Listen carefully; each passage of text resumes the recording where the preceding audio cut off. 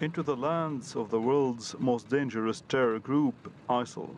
We cross into Arraqqa province as we travel with the Syrian army, who are on a challenging task of attacking the Islamic State Syrian capital and retake a strategic airbase in the same province. For the grueling task, the army dispatched the elite Desert Falcons unit, a unit that specializes in desert warfare and uses a combination of soldiers and volunteer fighters who are natives of the desert. And in what used to be the heart of the Islamic State, the chilling secrets continue to be revealed along the way of the advancing units. Just this morning, all the areas we're standing in used to be ISIL territory. Behind me this is one of ISIL headquarters, a room buried under the ground so it can be undetectable by the Air Force and reconnaissance of the Syrian army. This headquarters, according to Syrian soldiers who raided this place, contained 6 slaves that were taken from Iraq and brought here to Syria for the entertainment of ISIL militants.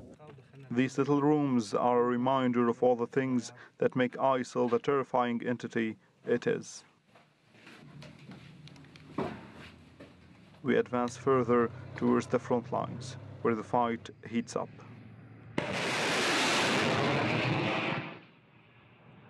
The Syrian army is using sophisticated technology, trying to enhance the precision of air raids.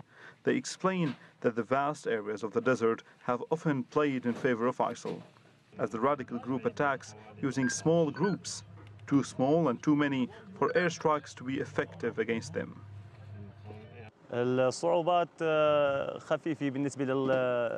Once we engage them at close range, it is no problem. But before that, they send suicide attacks and car bombs our way. Minutes later, ISIL hits back, mortars and heavy machine gun firing, and the soldiers take formation.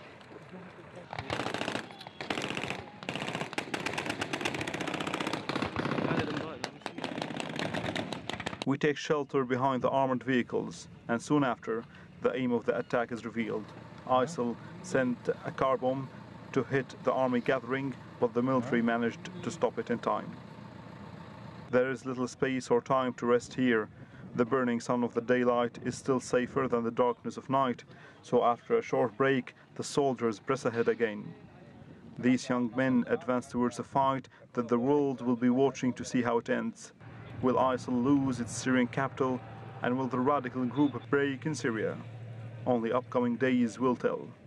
Alaa Ebrahim, CCTV, Arraqqa province, eastern Syria.